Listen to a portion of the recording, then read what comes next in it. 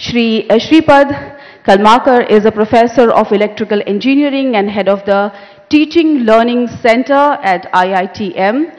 He has received the prestigious 2006 Vikram Sarabhai Award for Research, 2007 IBM Faculty Award for Research and Teaching, 2021 VLSI Society of India Best Faculty Award for contribution in the area of teaching, popularizing and creating some of the best minds in microelectronics in the last 30 years. May I request you, sir, to please share your thoughts with the House. Professor Shripad Kalmakar. I am very happy to participate in this particular panel discussion. I thank Argus Media House for inviting me. It allows me to get in touch with people of Odisha, where I have been only for the last 8 months. Mr. Sanjay Jana gave a very nice introduction of Odisha, different aspects. And he also organized it so well, depending on the background of the guests on the dais, he mentioned several points. I really liked it. I also thank Prakash Sahu for giving a very enlightening introduction. Now let me come quickly to my point, my topic, and that is NEP 2020 in higher education, game changer initiatives.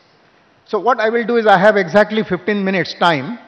What I will do is, I will highlight a few unique features of NEP, and I will talk about how they are being implemented at IIT Bhubaneswar. The idea is not only to mention what is happening in IIT Bhubaneswar, but also how people can implement these ideas, right? Because ultimately the implementation is very important. A policy may be very good, but unless it is implemented, it is not effective. So the goal of NEP 2020 or its vision is to transform India into a vibrant knowledge society and Vishwaguru. That is its vision. Now, it has suggested several means to achieve this particular vision. I am listing here a few about which I will talk about the implementation. These few are flexible multidisciplinary education suited to 21st century needs, continuous teacher training and professional development, promotion of critical thinking rather than rote learning, and encouragement of scientific temper, inter-institutional collaboration and e-learning, instilling Bharatiyata and Atmanirbharta, industry academia collaboration. And there are several more, but as I said, I will focus on those whose implementation I can give examples. Let's look at multidisciplinary education suited to 21st century needs. This is a unique feature of this particular education policy. Every education policy that India has had has some notable features. This multidisciplinary aspect has been stressed a lot in this particular education policy. So now, how can we implement this?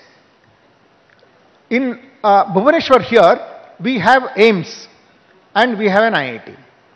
Now, how can these two get together and do something that is useful to the society? So here are the examples. So we are conducting a short-term course on artificial intelligence in medicine. We are also thinking of starting a MTech program later, next year. Artificial intelligence in medicine, medical technology, in which there will be 10 students of MBBS and 10 students of BTech. So this is how we can put together a multidisciplinary program. Similarly, we have initiated 47 projects in which the doctors of AIIMS and the faculty of IIT Bhubaneswar are together trying to address issues related to diagnosis, prevention and monitoring of diseases.